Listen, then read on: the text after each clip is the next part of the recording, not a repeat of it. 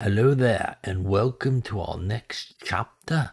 Here we're going to cover chapter 13, only one section out of chapter 13, 13.5, all about intermolecular forces. Let us begin. All right, everybody, welcome back here. Got a short one on tap here for today. Chapter 13.5, so just that section out of chapter 13. It's about intermolecular forces. We're going to talk about intermolecular forces. Also talk about intramolecular forces officially.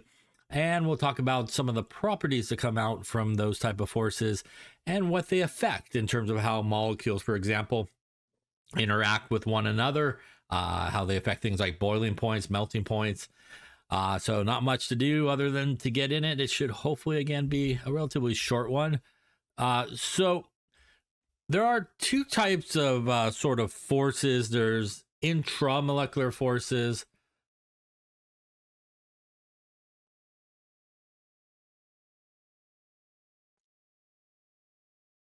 And there's intermolecular forces. And they are sort of different. As we'll talk about here in the next couple of slides, intra means within the molecule. Inter means really kind of between two molecules. So we're going to talk about each of these forces to begin with here, but we're going to mainly focus in on this chapter on the intermolecular forces and how molecules behave with other molecules. So let us start with intermolecular forces. Intermolecular forces are the forces that hold one molecule together with another.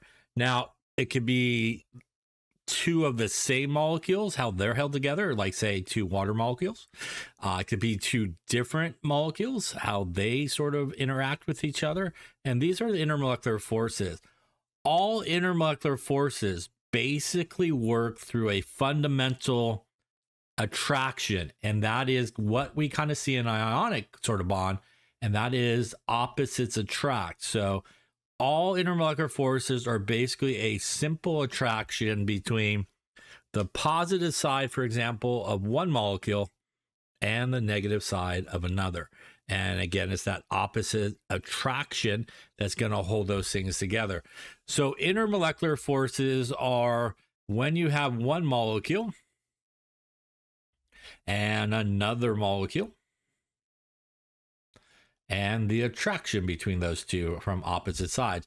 Like I mentioned before, if we had a couple of water molecules, water again is a polar molecule, so negative side on the oxygen, hydrogen more positive.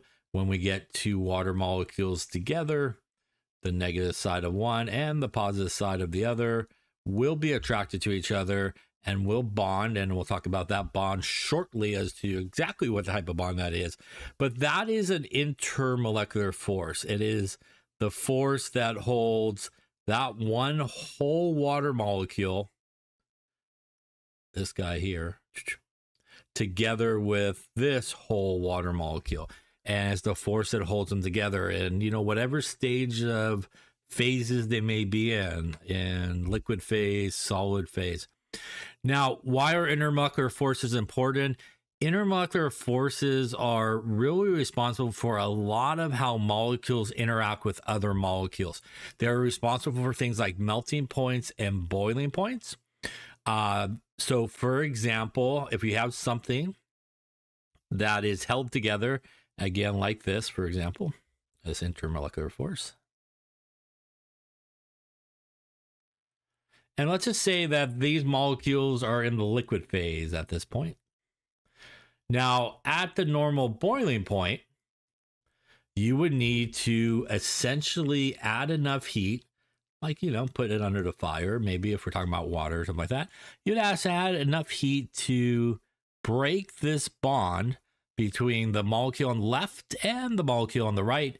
And that would then allow them to go off, for example, into the gas phase, which is what happens right at the normal boiling point. So how does intermolecular forces affect like boiling point temperatures? The stronger the intermolecular force that you have that's holding those two molecules together, it means when you go to put that energy in to break those two guys apart, you're going to need a lot more energy than if your intermolecular force was a weaker force. So if you have a relatively strong intermolecular force that holds a molecule together with another molecule, especially when we're talking about the same molecule, so two like water molecules, whatever it may be, two ethanol molecules, whatever it may be, but the force that holds those two molecules together, we just focus on two molecules, there's obviously a lot more.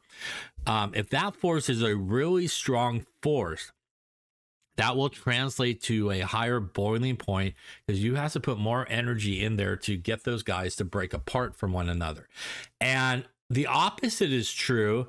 If that force that holds that together, these two molecules, let's just say you had two other molecules here, two of the same molecules, molecule A, we'll call it molecule B, and those guys are held together. Actually, we'll make them both the same, so we'll do A on both of them.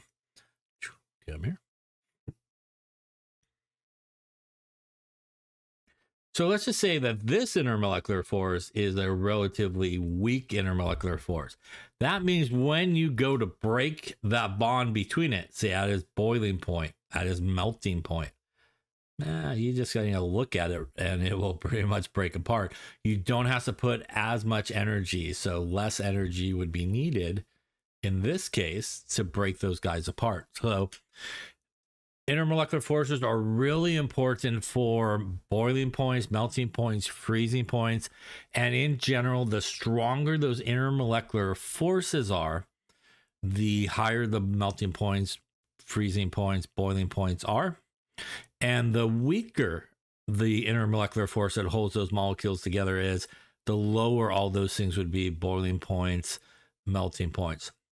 In addition to within, say, the same molecule, the effect that intermolecular forces have on boiling points and melting points, it also has a really big effect on how molecules actually interact with other molecules. We talked about solubility, for example. If something is soluble, it means they really will mix. Now, intermolecular forces actually plays a tremendous effect on whether or not things will mix well. So for example, let's just say we had a molecule A and we had a molecule B, so two different molecules. And let's just say that A and B here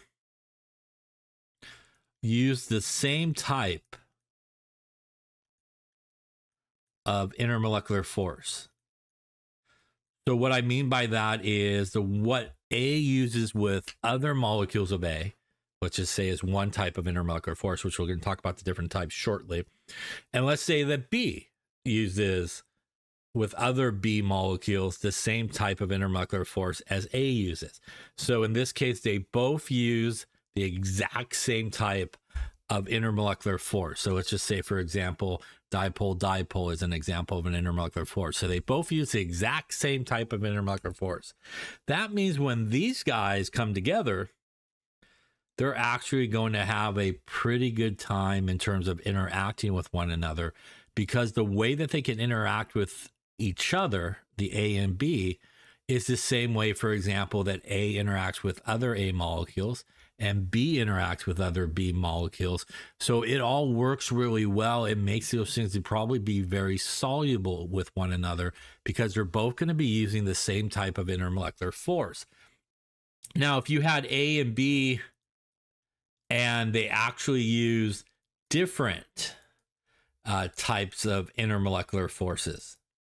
And again, what I mean by that is, let's just say, for example, A uses what is known as dipole-dipole interaction, and we're going to talk about that shortly, which is a type of intermolecular force. And let's just say B uses dispersion forces, which is a completely different type of intermolecular forces.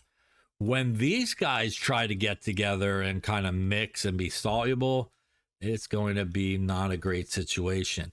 And it's really because the way that molecules are able to interact with other molecules, especially molecules that are different than them, is they try to interact the same way that they interact with themselves and other molecules that are the same.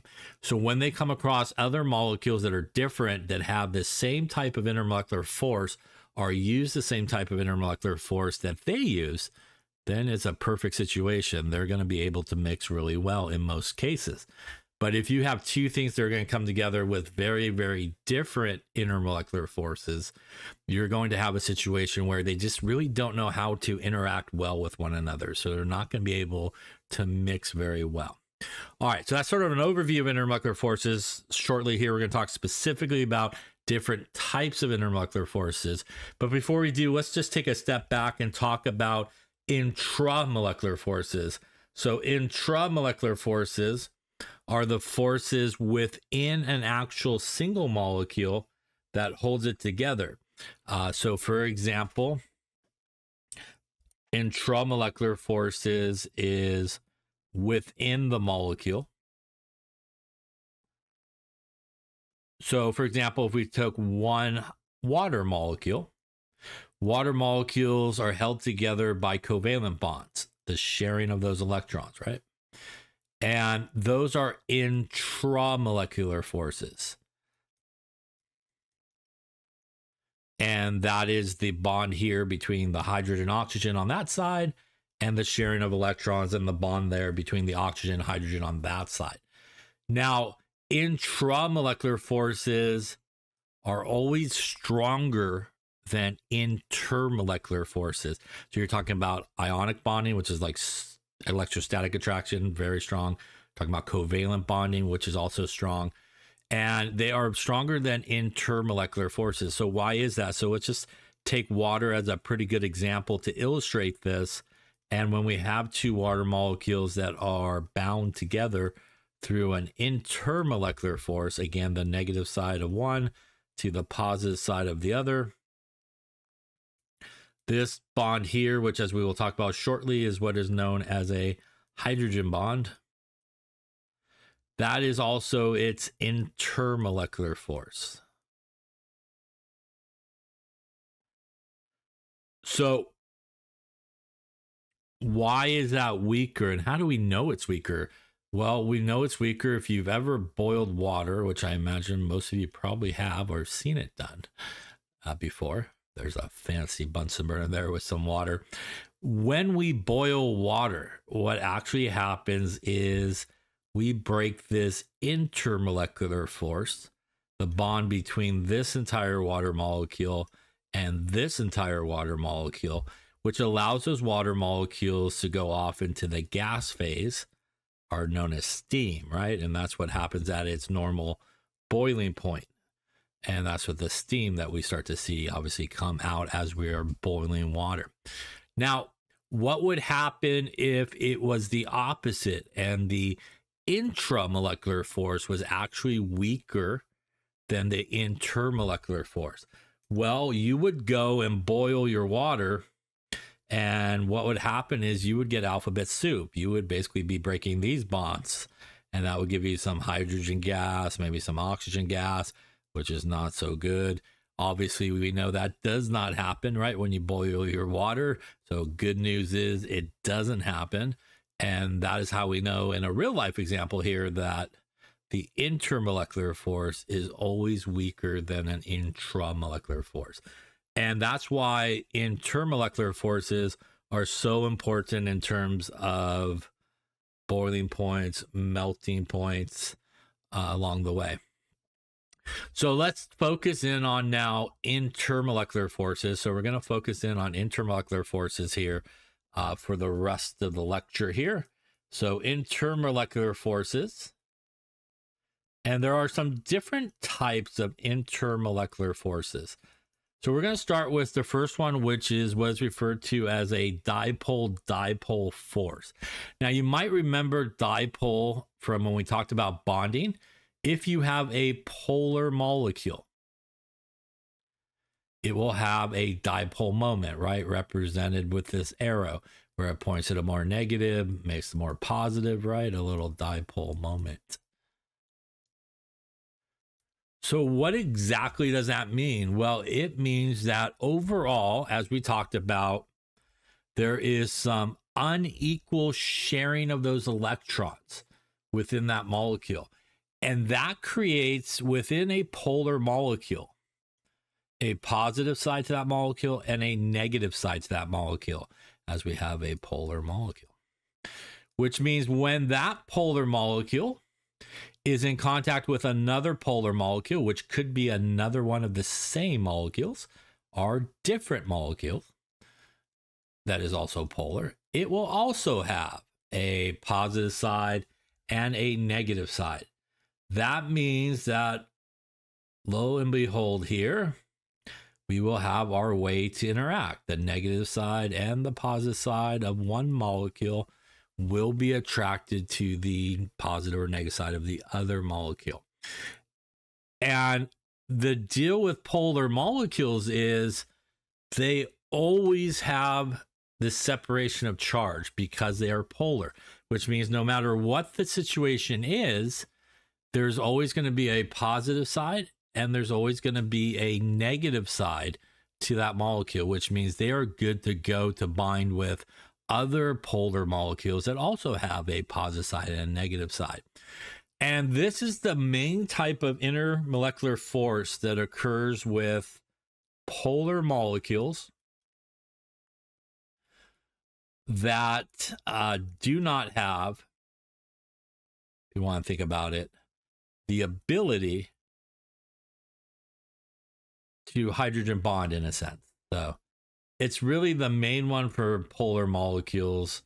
And I'll explain why I say they don't have the ability to hydrogen bond in a second. But if they don't really have the ability to hydrogen bond, then you would describe their sort of interaction as dipole-dipole. Okay, so when we have these polar molecules, again, coming together through that electrostatic attraction, the positive side of the negative side, when they do sort of come together, say in the liquid state or even in the solid state, they try to align themselves in a way that maximizes sort of that attractive force, but also tries to minimize, the repulsion type force that we see when, negatives get near negatives. So no matter what you do, you're always going to sort of have a positive side near a positive or a negative side near a negative, but they will keep kind of rotating, moving, vibrating about till they can kind of find a situation where they're sort of happy in a sense, where they really do maximize that attractive force and again, minimize that repulsion forces. And here's a picture of that. Again, you can see, there are some positives near positives, negatives near negatives, but you can see they really do try to kind of rotate around to ultimately maximize that attractive forces that can happen. Another type of intermolecular force, which is something that we're perhaps familiar with, is what is sometimes referred to as an ion dipole force. And an ion dipole force is pretty much what it sounds. Ions are guys that are either a cation, right, or an anion, right? And dipole is what we just talked about, pretty much a polar molecule.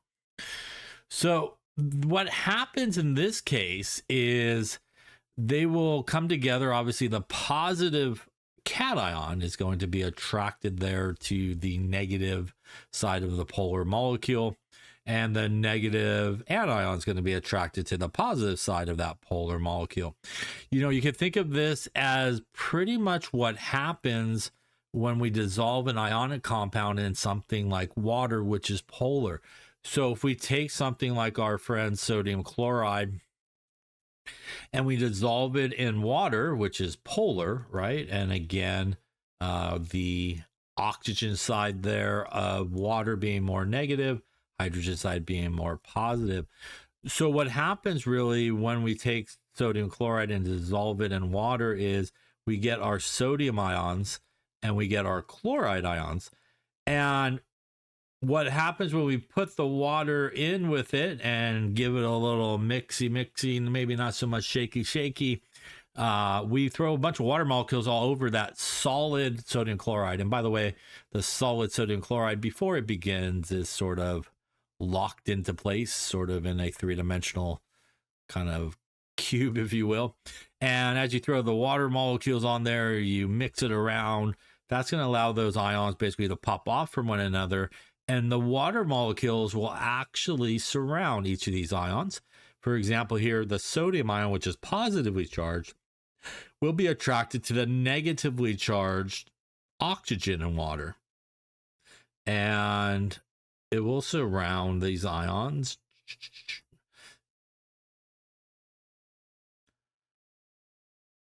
And water being polar has also that positive side, which is the hydrogens, which will find itself surrounding the negatively charged chlorine or chloride ion. And frankly, this is the force that occurs, or the interaction that occurs when we dissolve like an ionic solid in something like water, which is polar. This is also why when we look at it, we no longer can see the sodium chloride anymore, because there's a bunch of water molecules all around those ions, and it's no longer visible to us. And this is sort of the process of dissolving. So this is why ionic compounds are usually very soluble in polar solvents, but in non-polar solvents, it doesn't work really well. And we're going to talk why that is in a second. But things that are non-polar, right?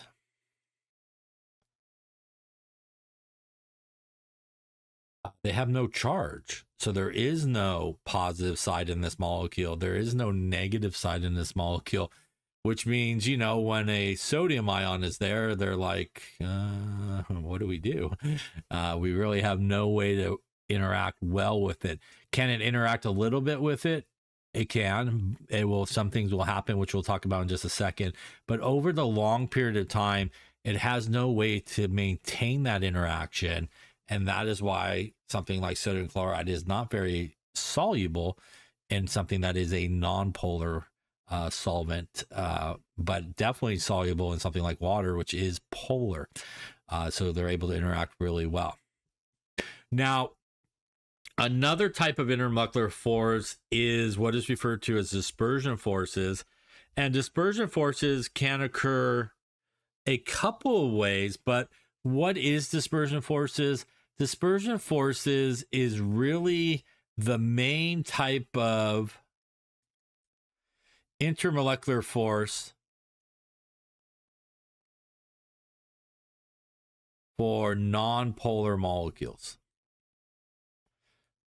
For nonpolar molecules with other nonpolar molecules like themselves, and interaction of one nonpolar molecule with another nonpolar molecule.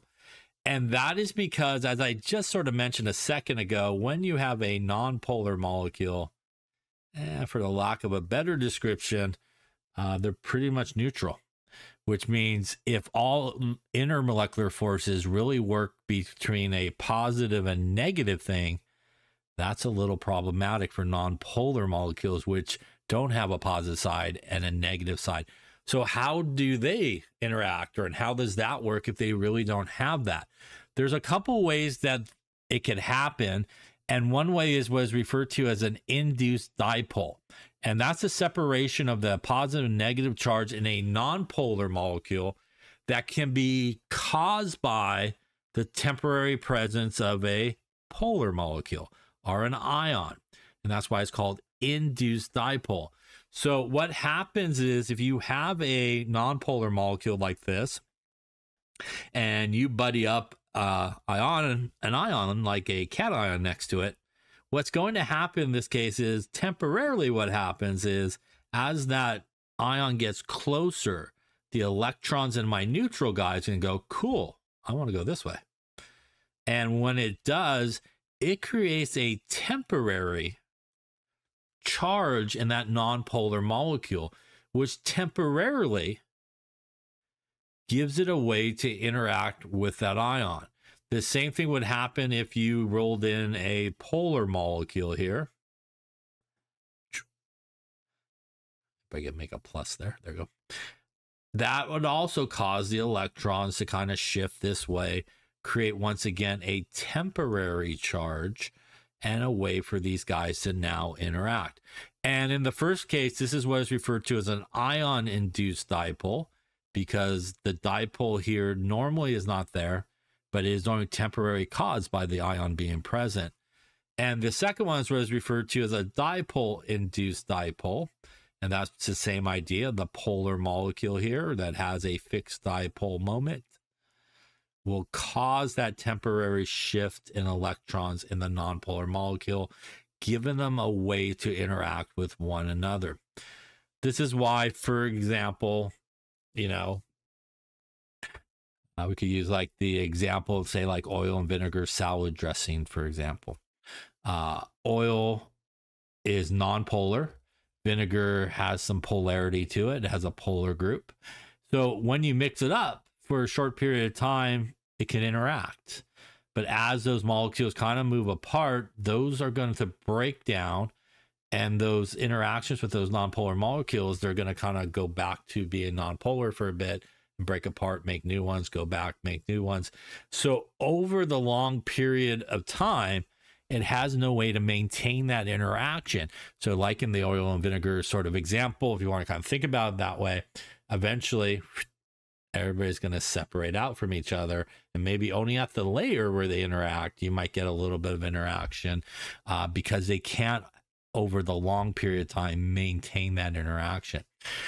How else can nonpolar molecules perhaps interact with other nonpolar molecules? And that is what is sometimes referred to as an instantaneous dipole actually occurs. So polarizability is the ability of electrons within a molecule to frankly vacation on one side of the molecule or the other. Because they are flying around, it is possible that they all could sort of migrate to one side versus the other. So for example, if we go back to our two run-of-the-mill here nonpolar molecules that have no charge, and let's just say, for example, for whatever reason, our electrons which are flying around decide to all kind of vacation on this side of the molecule.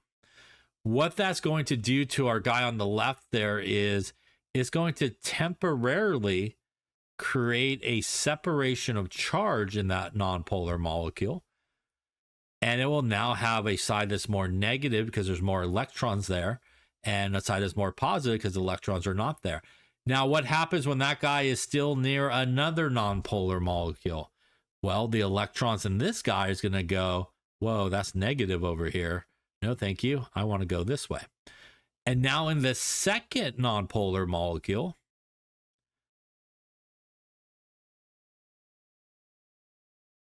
it will now gain a temporary separation of charge. It'll look something like this. And now these two molecules that normally does not have any type of charge, any type of separation of electrons, have their electrons basically equally distributed, now temporarily get this separation of charge. And there is our positive and negative attraction that they could use to bond with each other. What happens and why this is not a very strong type of interaction? Well, what happens when these electrons decide to kind of go back to normal? They're going to kind of break apart and are going to make new bonds and break apart and make new bonds and separation. So once again, it is not a sustainable way to keep that positive and negative attraction held together over a long period of time in most cases. And this is what is referred to as an instantaneous dipole. Just instantaneously, those electrons go one side to the other, and that creates the opportunity for those things to create a temporary charge. Now, the larger the number of electrons, there is a greater chance of this happening. And this actually is what makes a dispersion force stronger. So the larger the molar mass, typically, the stronger, and this is what is really known as dispersion forces, dispersion force will be. And why is that? It is that because if we have a larger molar mass, you probably have more atoms involved. And more atoms involved means you also have more electrons. And more electrons means there's a greater chance that these electrons could go one way or the other and create this temporary charge change in the molecule. It also gives it more places to interact with electrons and other molecules. So the strength of this dispersion force is based on the molar mass and how many electrons are there. Again, more electrons, the greater the opportunity for that to occur. So here again is this idea of normally does not have a charge, nonpolar. Electrons sort of migrate one side versus the next. In this example, they would head this way, creating that partially negative charge, partially positive charge, and that's an instantaneous dipole. And once again, when that happens, if it's next to another nonpolar molecule, the same thing is going to happen to that guy. And now, once again, we have our partially negative, partially positive charge. Now we have a way basically to interact with each other. So the attractive forces that arise through temporary dipoles induced in the atom are instantaneous, or what are referred to as dispersion forces. And as I mentioned, they are larger or stronger in the more molar mass. So when we talk about dipole-induced dipole, dispersion forces, these are commonly sometimes referred to as van der Waals forces. And that's sometimes what all these guys are referred to. So at this point, in terms of the two types of intermolecular forces, we have dipole, basically, which is a relatively strong intermolecular force. And this is really what polar molecules mainly use with other polar molecules. On the other end of the spectrum, we have kind of dispersion forces. And these are the forces that are really used by nonpolar molecules. And in addition, because of what we just talked about, these nonpolar molecules basically has to rely upon something happening for them to be able to do that. And that's why these are relatively weak forces. So the reason and the difference between these, just to emphasize it, is in the case of a dipole, when we have a polar molecule, as I mentioned before, it has what again is known as a fixed dipole moment, right? Like we talked about in bonding. And no matter what you do to this polar molecule, it will always have a positive side and a negative side, which means it is essentially good to go in terms of being able to interact with other polar molecules. The difference, though, when we talk about dispersion forces is it is a result of a nonpolar molecule, basically, that has no charge, which means it's not good to go. It needs something to occur. It needs something to happen, basically. Like it needs to be induced. It needs an instantaneous dipole to occur for it to go. And on top of that, once it finally is good to go, it could frankly revert back to having no charge separation. So it is not a fixed dipole. And that's why these forces are really weak, because it's dependent on things to sort of happen. And that's why nonpolar molecules will have very low boiling points and melting points, because frankly, they're held together by super weak forces. So again, that's why something like methane, like when you light a Bunsen burner, propane, butane, these are all like organic molecules, and they're normally found as gases under normal conditions, because what holds them together are these weak dispersion forces, which means under normal conditions, it's not enough to hold them together. They will definitely go into the gas phase really, really easily. That's also why a lot of organic molecules, for example, are nonpolar as well. And they're very, what is sometimes referred to as being volatile, which means that they can go, even if they're not gases, they could go into the gas phase really easily, because they are also held together by these really weak dispersion forces, which frankly, all you have to do is look at them wrong and they're going to like pop into the gas phase. And that is mainly very different than in a polar molecule situation, which, like I said, it's pretty much good to go. It doesn't need anything to happen, and it can lock themselves into these dipole-dipole interactions, these intermolecular forces, and they're not going to have any trouble maintaining that over a long period of time. And again, that is the main difference between when we talk about how a polar molecule interacts with another polar molecule, be it itself or a different polar molecule, and how a nonpolar molecule interacts with itself or another nonpolar molecule. So let's take a look at this one here. Take a moment. Which of the following molecules would have the largest London dispersion forces? And London dispersion forces is sometimes what just dispersion forces are referred to as well. Let's take a look at those and take a second. All right, so what should I think about here with this? Well, one thing that we should throw back to bonding, which is the carbon-hydrogen bond. That is a difference in electronegativity of like 0.4, if you remember. And that is going to tell you that this is a nonpolar bond, right? And why is that important? Well, basically all of these are carbons attached to carbons, which is definitely a nonpolar bond. And attached to these carbons are hydrogens. So for example, if I drew the second guy out, it'll look something like this.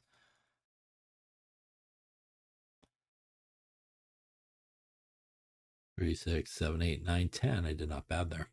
So we got these 4 carbons here. I'll throw it out there for you. Butane is what the name of it is, organic molecule. So what has this guy got going on for him? Well, it's got nonpolar bond there. Those are all nonpolar. Carbon-hydrogen bonds, nonpolar. We're nonpolar everywhere here. These are all basically the same thing. They're all carbon-hydrogen bonds, which is nonpolar. Carbon-carbon bonds have a difference in electronegativity of 0. Nonpolar, pure covalent. So the first thing that we know is, as the question said, and even if the question didn't tell you that, we are dealing with dispersion forces. So again, these are the relatively weak types of intermolecular forces. And what makes a dispersion force stronger? So remember, what we're talking about here is the strongest, weakest type of interaction. So between all the weakest interactions, which one here would be the strongest of the weakest? That would be, in my estimation, just by looking at the formulas here, C would be the right one. So why would C be the right one? C has the most carbons, most hydrogens, which means it has the most molar mass. And once again, as we talked about, the strength of a dispersion force is resulting from molar mass. So because they have more carbons in this one and hydrogens, that means, again, more atoms, more electrons, the greater the chance of polarizability happening, and also the greater chance of more places for electrons to interact with one another. So remember, when comparing dispersion forces, which overall is a very weak type of intermolecular force, you can rank the strength of that weak intermolecular force by the more the molar mass, the stronger the dispersion force. All right, the sort of last type of intermolecular force that we're going to cover here is hydrogen bonding. And really, hydrogen bonding is really a type of dipole-dipole interaction. And it is sort of a special type of dipole-dipole interaction that most people will classify it as specifically a hydrogen bond. And it is a bond between hydrogen, like the name implies, and an electronegative atom. So what electronegative atoms is it? It is, it is a bond between hydrogen, and you need it directly bonded, by the way. That hydrogen has to be directly bonded to a nitrogen, an oxygen, or a fluorine.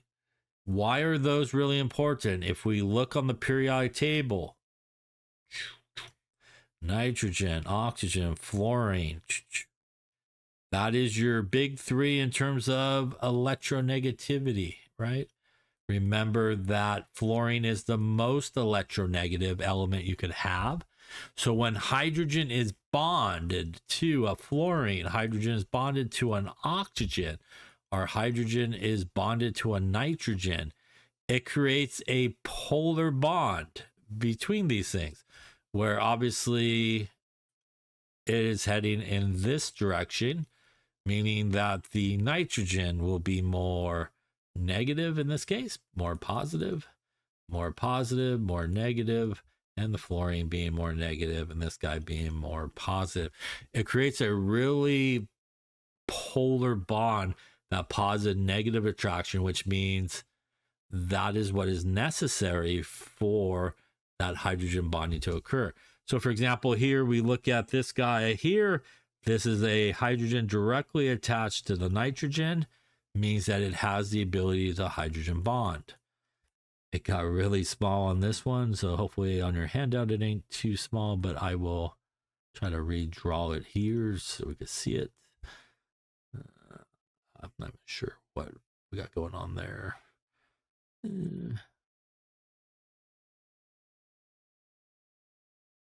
Let's call it something like this. This will be okay, I think. Let's go this way. I think that looks like something like this, maybe. All right. So in this particular case, there is no hydrogen directly bound to that, so it cannot hydrogen bond in this case. Now, it's a really important thing to remember that this 3-pack here is really important, because just because something has hydrogens does not mean it can hydrogen bond. So for example, if I have our methane here, there is a ton of hydrogens, but not a single one of them are bonded to a nitrogen, oxygen, or fluorine. It's actually bonded to a carbon, which means, as we just said in the last slide, that's really a nonpolar bond, and it cannot hydrogen bond.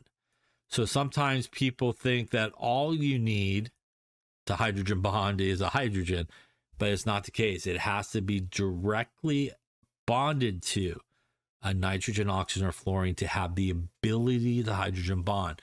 So this is why earlier when we were looking at dipole, I said something like it's polar molecules that do not have the ability to hydrogen bond will typically use dipole. And that's because those that do have the ability to hydrogen bond will use hydrogen bonding as the ability. So for example, if I had something like this, that is a polar molecule. It has a hydrogen, but it cannot hydrogen bond because it's attached to a carbon. But it would be able to use dipole interaction and would not be able to use hydrogen bonding. Again, this guy here, as we just talked about, would use dispersion forces.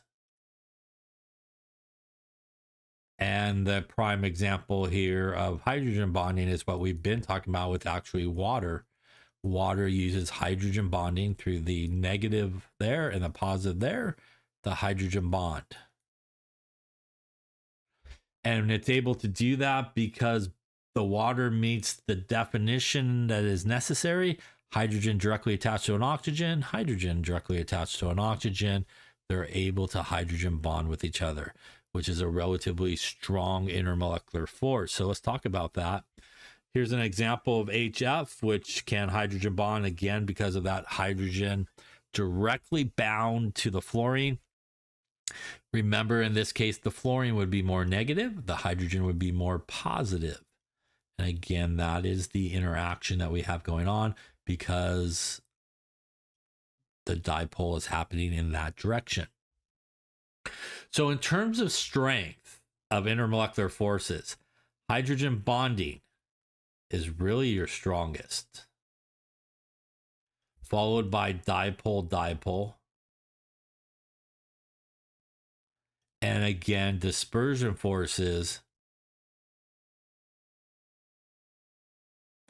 are the weakest. So once again, the things that technically use each of these, and by the way, every type of molecule could essentially do some type of dispersion forces, but it's not their main type of interaction. And that's also why, you know, like the oil and vinegar salad dressing, they're able to interact a little bit through dispersion forces, but cannot maintain them because they're relatively weak. Now, hydrogen bond is typically what we find for polar molecules that obviously has the ability to hydrogen bond, which again means that it has a hydrogen directly attached to a nitrogen, oxygen, or fluorine. Dipole, which is also relatively strong,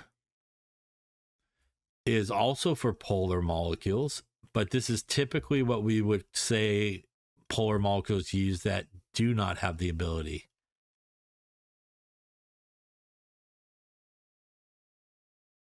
to hydrogen bond.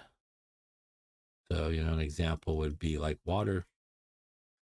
Example here would be like what I just put on the other page there, C, you know, something like this.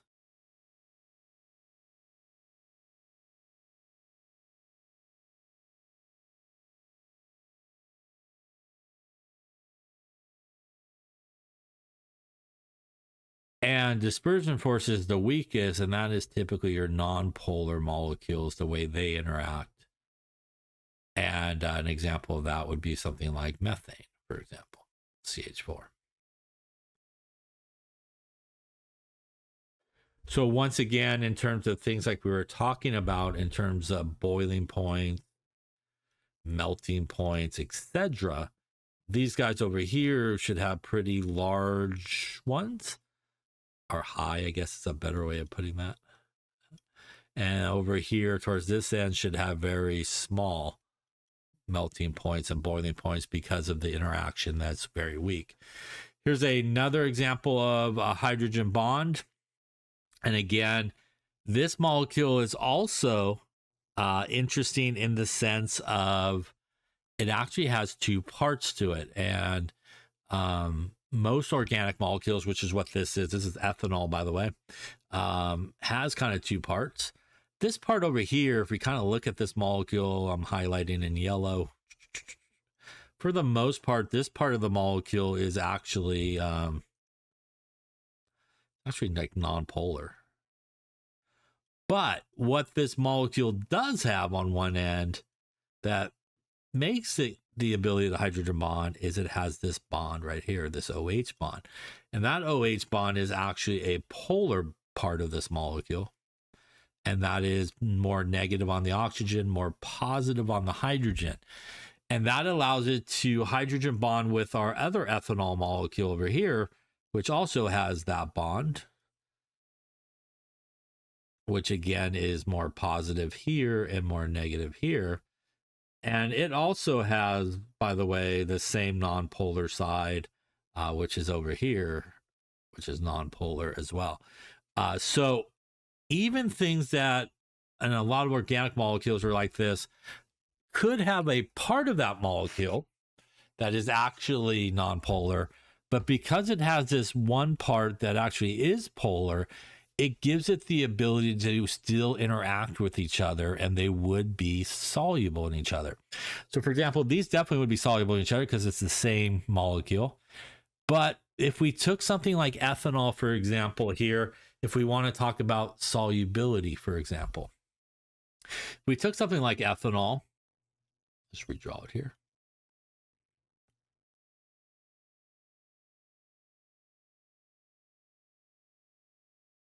And once again, this is really the polar side of ethanol. It actually is going to be soluble in something like water. And that is because water, once again, has the exact same deal. They're going to be able to hydrogen bond with each other.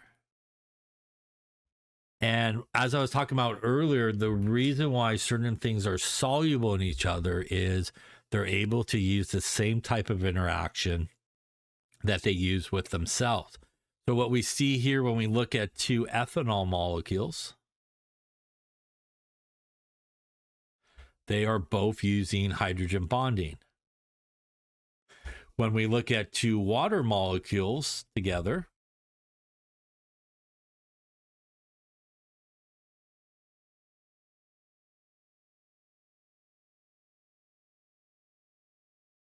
they are using hydrogen bonding. So this is what I was explaining earlier. Water and water uses hydrogen bonding as their intermolecular force. Ethanol and ethanol use hydrogen bonding as their molecular force. So when you throw together ethanol and water, they have no problem interacting with each other because they're both using the same type of intermolecular force. They're both using hydrogen bonding, and they're able to do that. And that is why something like this would be soluble in water, because of that intermolecular force, and that interaction is similar.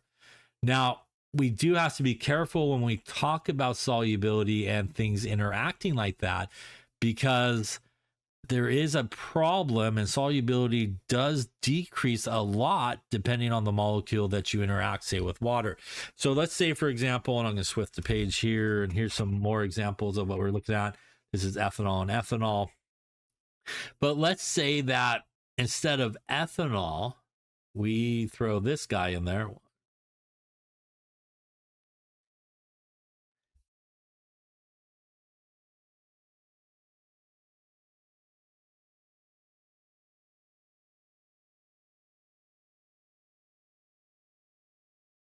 We'll do this guy, actually.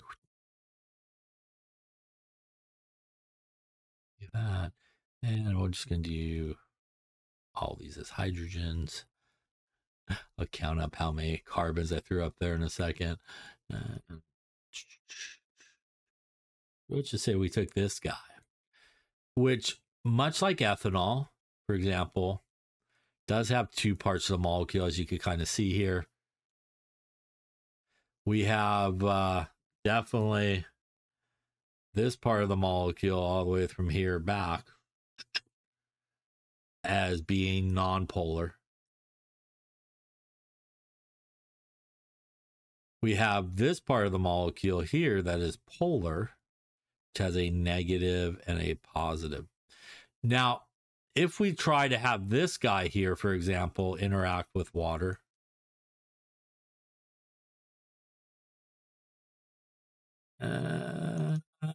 we're going to run into a problem. And the reason we're going to run into a problem is two things are happening in this case in terms of solubility. You may be saying, well, it has the ability to hydrogen bond, doesn't it? It's right here. And you would be correct. But what happens in this situation is, frankly, for a lack of a better description, there's just too much stuff in the way, especially for a steric hindrance. There's just too much stuff in the way to allow this water molecule to adequately get in there to interact with it. And the other real reason is when you go to dissolve, for example, something in water, and you got a bunch of water molecules. And again, we're going to get our opposites bonding here, right? And all this good stuff and all this stuff happening.